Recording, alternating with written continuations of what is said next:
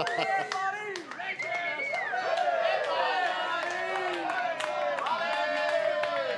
proud of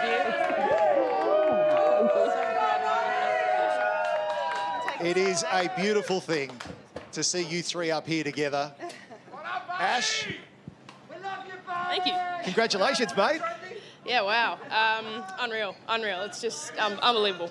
I've got to say, this is our 4th year at Night of broadcasting the Australian Open, and you dream of this as a broadcaster. I know our whole Wide World of Sports team who are here have just been willing this on, and we've had quarterfinals, we've had semi-finals with you, quarterfinals, and then to actually be sitting next to you now and calling you an Australian Open champion.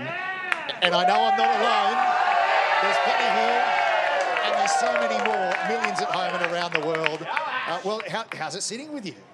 Yeah, it's heavy. It's heavy. This is incredible, I think. Time and time again, we've come so close. And now to have my hands on such a beautiful trophy after an exceptional fortnight is just unbelievable. Ash, this feels just bizarre. I'm so proud of you, obviously. But I do want to talk about the match, but I just wanted to ask you about the presentation and how special it was to have Yvonne there. Hell of a surprise. I don't quite know how Craig kept that a secret, and to be honest, I'm really glad that I didn't know, because I think I would have been under the pump. I would have been feeling it. But an awesome match. I mean, Danielle's an exceptional competitor.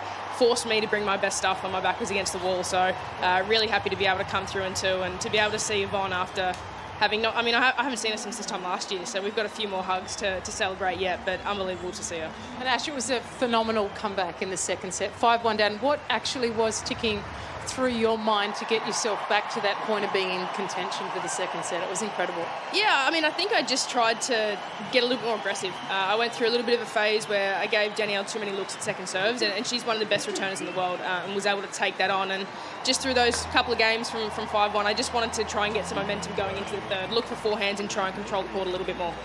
The enormity of the occasion, Ash, we spoke to Casey and Alicia about this, whether you think much about it, coming here into a final knowing it, you've got to go back to 78 for Chris O'Neill to be the last Australian woman to celebrate being an Australian Open singles champion, and then we hadn't had one in the final since Wendy Turnbull back in 1980. Did you think about the history when you see those faces in the crowd watching you trying to match them?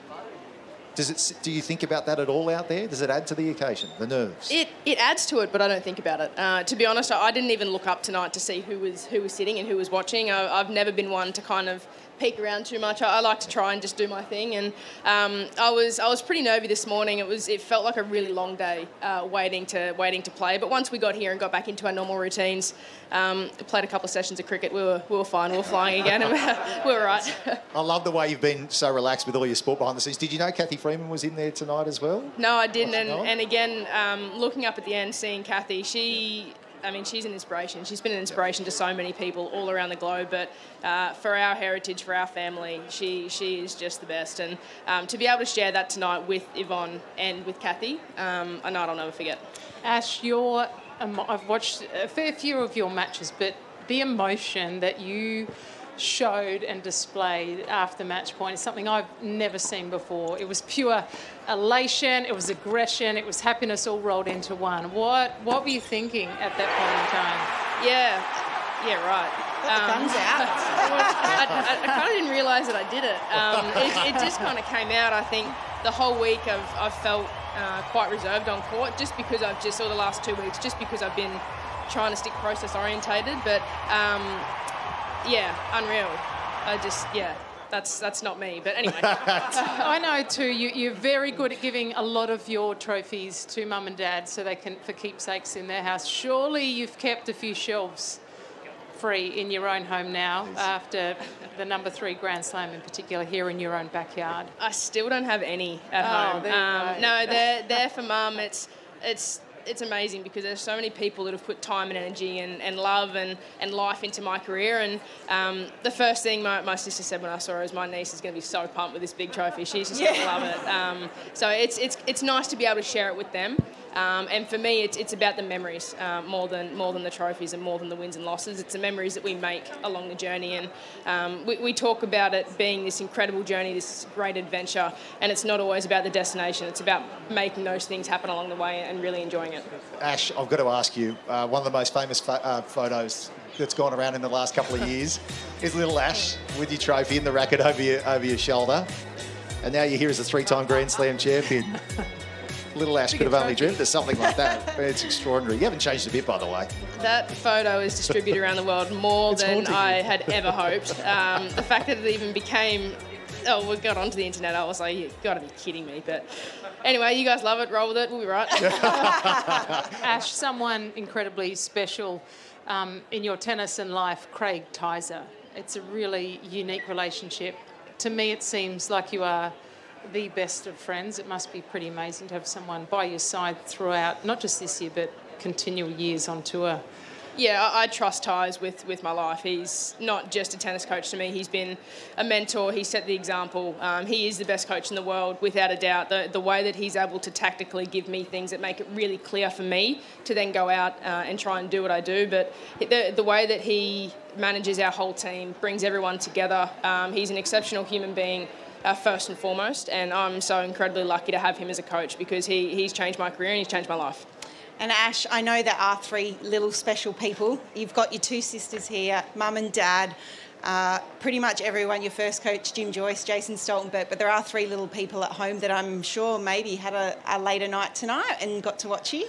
I'm not sure if they will, but they'll watch in the morning. I know that I love them to death. Luce, Liv and Oscar, they're my North Star. They're the reason why I love to travel the world and do what I do and make them smile doing it and try and inspire them to be the best that they can be, try different things. And, you know, I think it's just amazing that they're interested in tennis now. They want to give it a go. They want to give it a try, and they still don't quite comprehend what I do. But I love the fact that it doesn't matter to them. And, yeah, I can't wait to get home to them and give them a and big... to the dogs. Of course, the dogs. That's what we're talking about, right? Yeah, the dogs as well.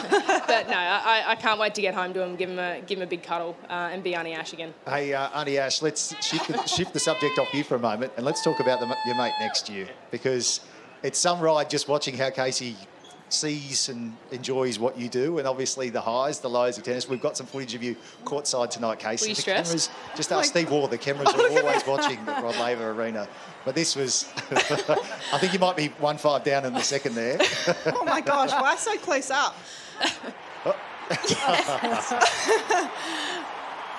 Oh my God, I didn't even show that much emotion when I played. I was going to say, I never saw that on the doubles court. I know, right?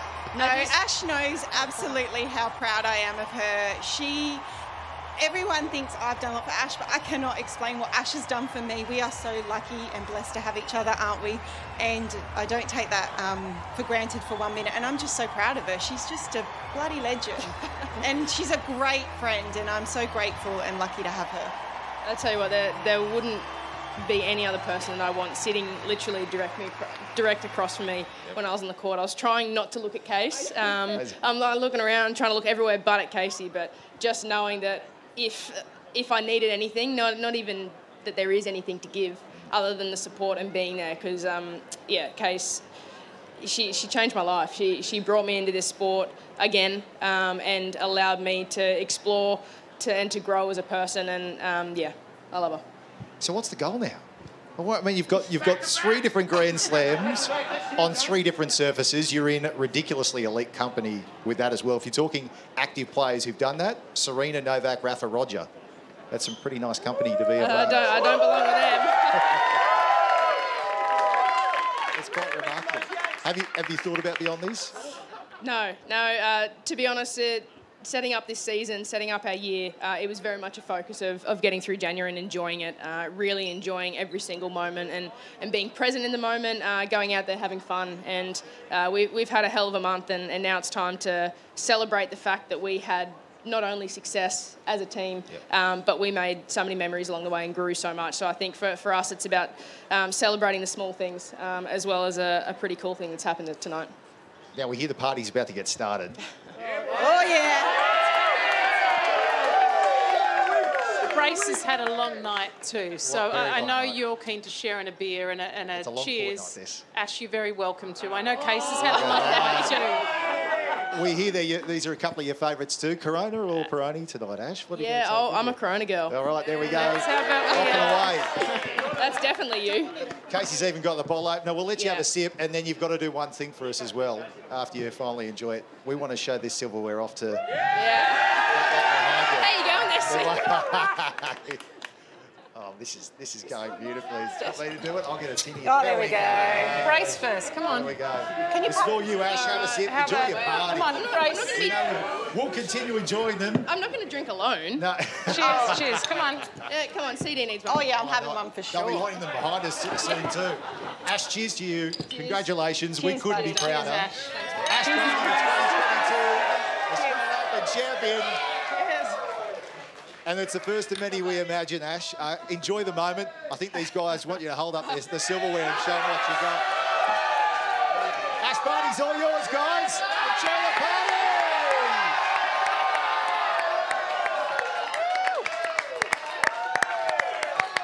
Go on, Ash. Have a great night. Take the roadie with you, Ash. Have a beauty. We're so proud of you. Brace. Cheers, Brace. Simply ridiculous. Oh, Thanks, yeah, Casey. cheers. Thanks, Alicia.